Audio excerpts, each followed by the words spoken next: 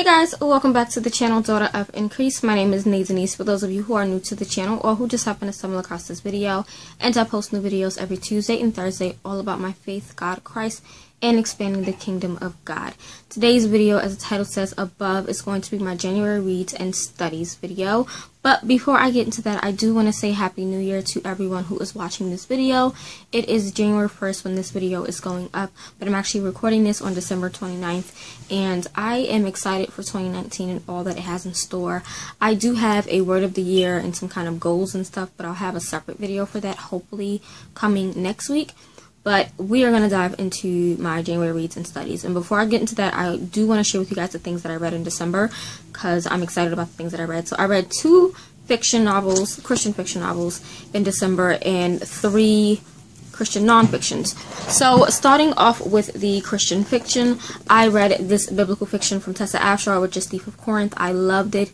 I didn't love it as much as I did In the Fields of Grace or Pearl in the Sand. I did give this a 4-star rating, but it was still a beautiful story. I enjoyed it. It was very comical. The main character, Aridin, I think that's how you pronounce her name, was very, very funny to me. This one included the Apostle Paul and took place in Athens as well as Corinth. I think that's how you say it. Corinth, yeah. But I enjoyed it so much. I love her writing. It's amazing. I tabbed it up, as you can see. So I did read that and gave it 4 stars.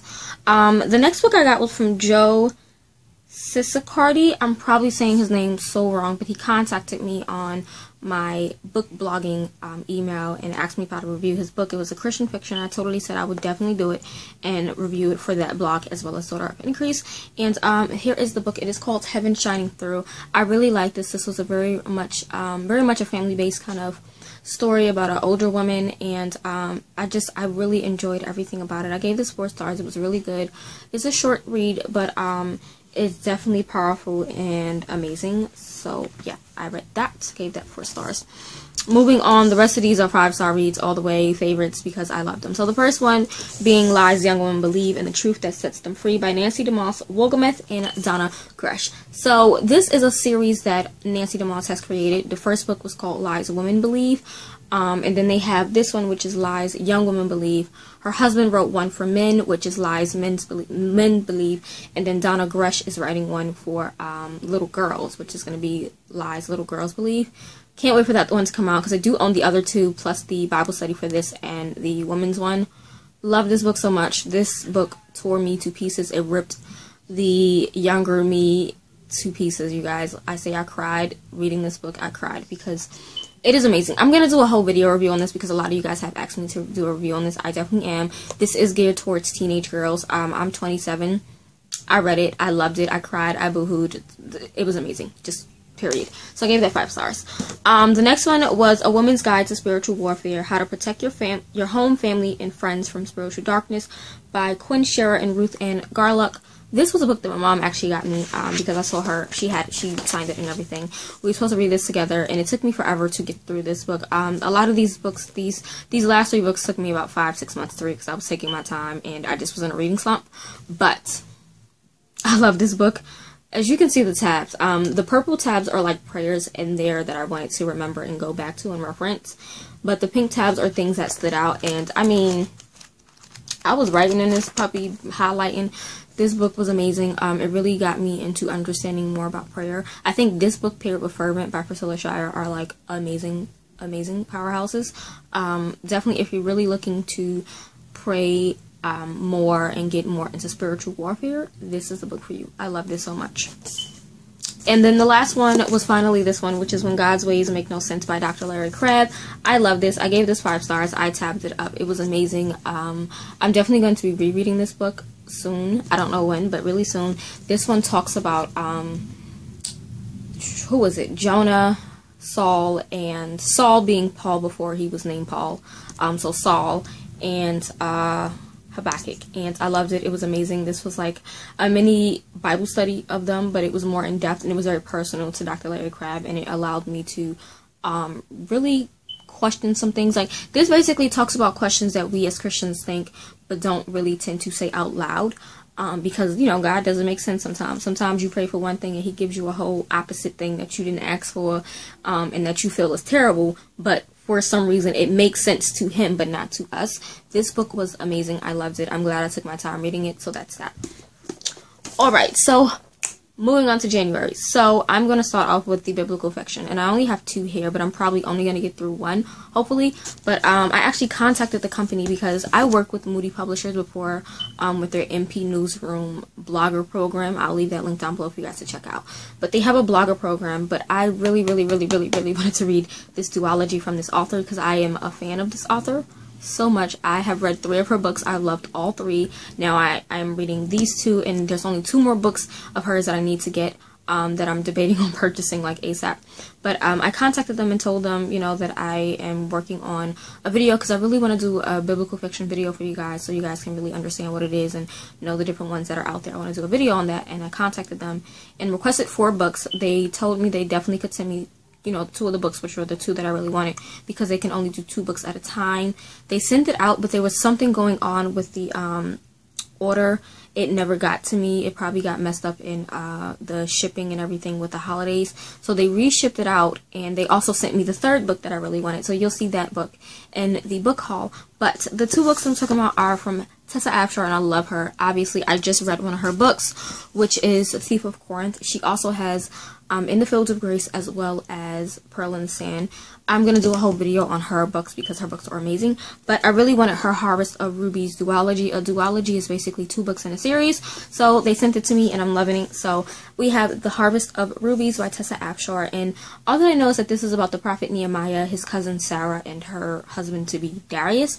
I will read the back of it though. So it says, remarkable talent threatens to cloud a life. The prophet Nehemiah's cousin has been catapulted into the center of the Persian court, working long hours and rubbing elbows with royalty and becoming the queen's favorite scribe. Not bad for a woman living in a man's world. But a devastating past has left Sarah believing that God doesn't love her and her achievements are the measure of her worth, a measure she can't quite live up to, which is kind of true. A lot of us measure you know, our worth by what we do and our accomplishments, and it never works. But anyway, it says Darius Pasargade. I'm probably saying his name wrong because it's a weird last name. So Darius P, we're going to say P, is accustomed to having his way. A wealthy and admired aristocrat, the last thing he expects is an arranged marriage to the queen's scribe, an intelligent woman who scorns him. Can 2 such different people help one another overcome the idols that bind? Oh my gosh, I can't wait to read this, you guys. I am so excited. I have been enjoying Tessa Afshar's writing so much. This is one of her Old Testament stories. The Thief of Corinth, which I read this past month, was a New Testament story. So this is one of her Old Testament stories. I'm so excited to read this. So excited. And then to go with that, I have Harvest of Gold, which is the sequel and the duology, and I'm excited for that. I'm not going to read the back because I don't want to spoil myself. But yeah, I have Harvest of Rubies as well as Harvest of Gold. I will be doing a vlog style video with Harvest of Rubies. I did a video on how I annotate my books, and you can click the on screen for that. But I want to do a more in-depth one where you guys actually like see me read and how I fully annotate, but in a vlog style. So like I'm going to talk to you guys about my process with the book. So I'm probably going to do it for the entire book. This book is how many chapters?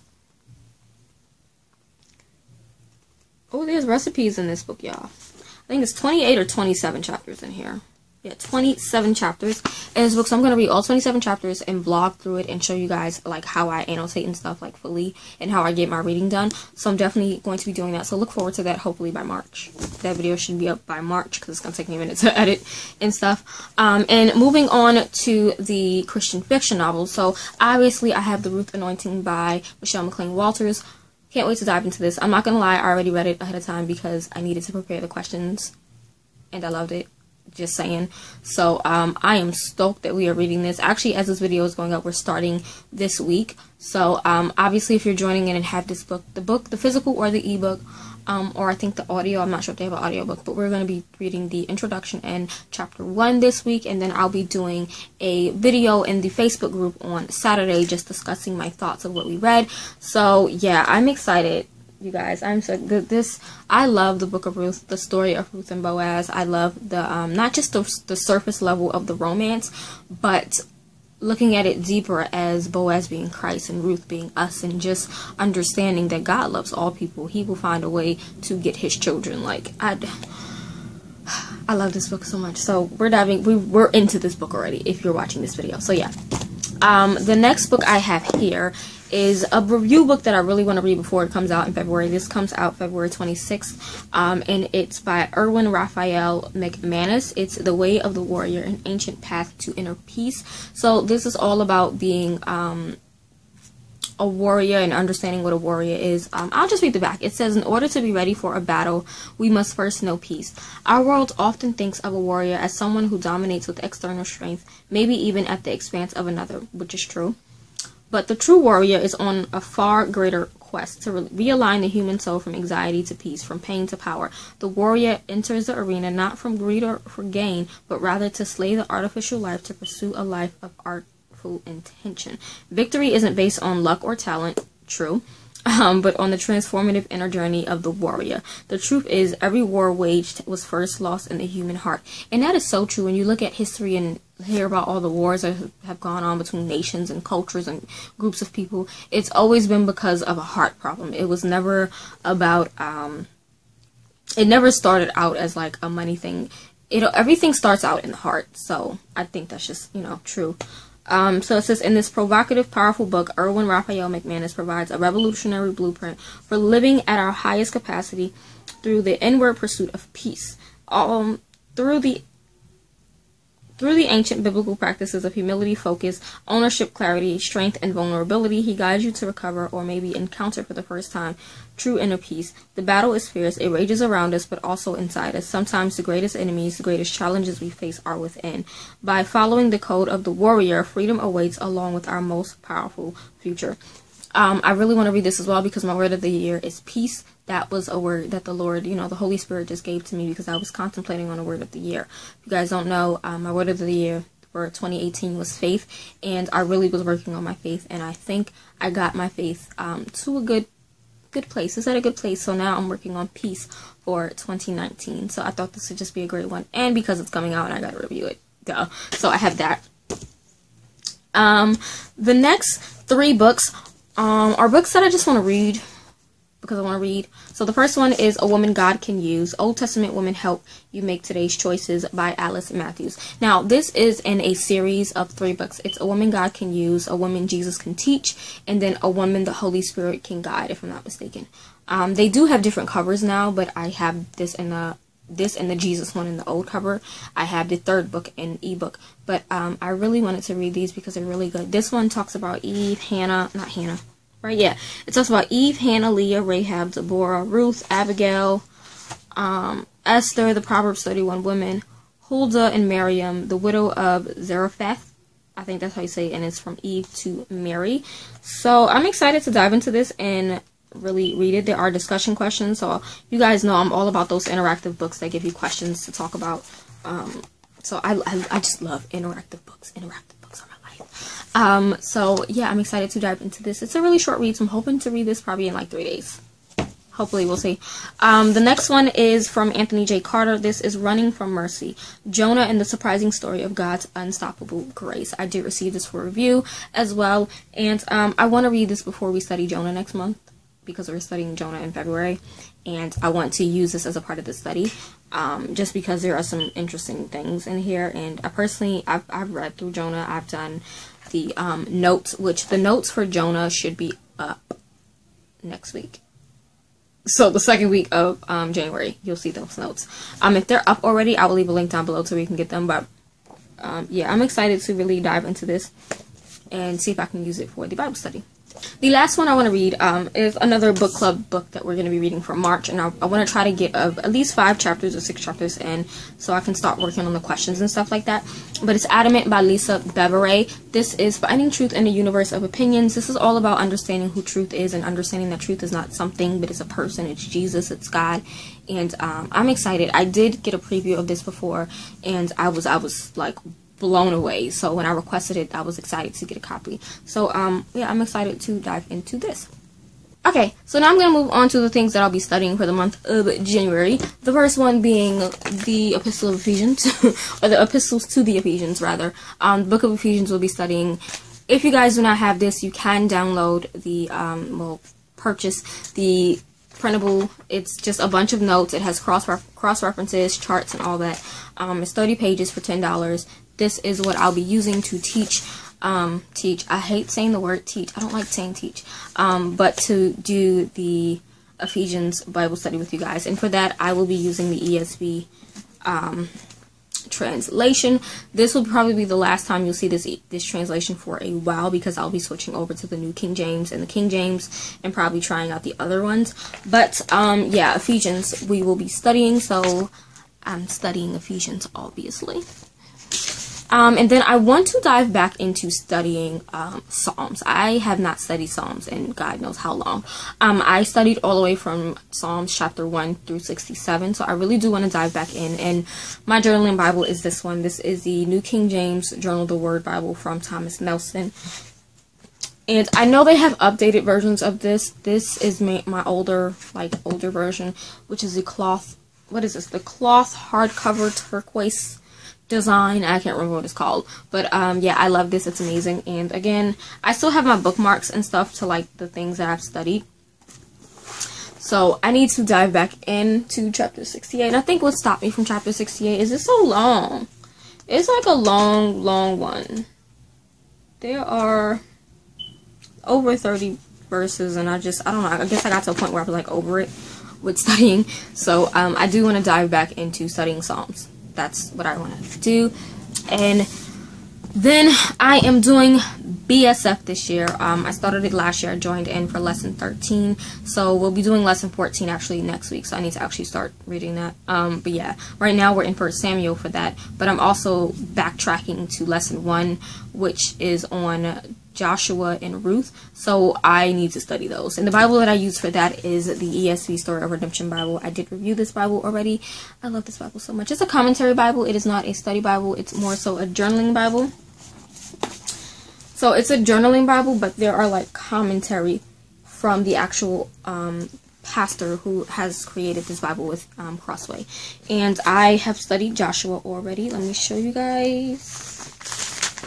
I am up to Joshua chapter 3. I probably would have been further, but things have been going on in life. But yeah, I've been studying Joshua in this, and I really do like the paper quality in this Bible. It's really amazing. So I've been studying Joshua in this. I need to go back in. Oh, I ripped it. Oh, okay, whatever. I need to go back and also do 1 Samuel in here as well. But I do have my BSF binder right here with all of the notes. So I already have it pinned off for lesson 13, because I didn't read the notes for lesson 13 yet, so I need to read that and then go on to lesson 14. In lesson 14, I think we're going to be reading, what is it, 1 Samuel 25, yeah, 25, 26, 27, and Psalms 37. So those are the things that I have to be reading. So to recap the things that I'll be reading and studying in the book, the actual Bible, we have Ephesians that I'm doing with you ladies. Psalms, I definitely want to get back into. Then I have Joshua, and I also have 1 Samuel. So those are the 4 books of the Bible that I'll be studying. But yeah, I'm excited, you guys, for this year with the things that I'm going to be reading and doing. I'm excited for this month. I'm hoping to read a lot more books than I picked out, but we'll see. Yeah, so that's it for this video. If you have any questions about anything, just comment down below. Let me know. If you are not subscribed to the channel, definitely subscribe and join my little family. I love each and every one of my subscribers. I like having conversations with you guys, talking with you guys on Facebook, Instagram, even on the Bible app. A lot of you guys have like added me on the Bible app, and we're doing Bible plans together, and just I love the community that I have here with the Daughter of Increased family, and I really do enjoy it a lot. But that's pretty much it for this video. Thank you guys for watching. Let me know what you're going to be reading for this month, what you're going to be studying for this month. I'm always interested in books, because we know I like books. Books are life. They're books make me happy. They're my happy place, so you know. But yeah, that's it for this video, and I'll see you guys in the next one. Bye.